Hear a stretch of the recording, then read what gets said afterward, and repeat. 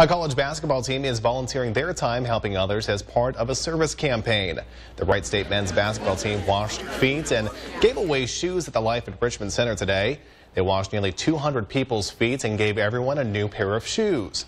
Team members say they were trying to raise health awareness to provide shoes to everyone around the world. It means a lot, honestly, to get out in the community, serve people locally, and we've been doing this for a couple of years now. I've been doing it for, I think I've done this 2 or 3 times, and I like it. It's great every year just to get involved and interact with people in the community, really help them out, and it means a lot to us just because we get to come out and help other people.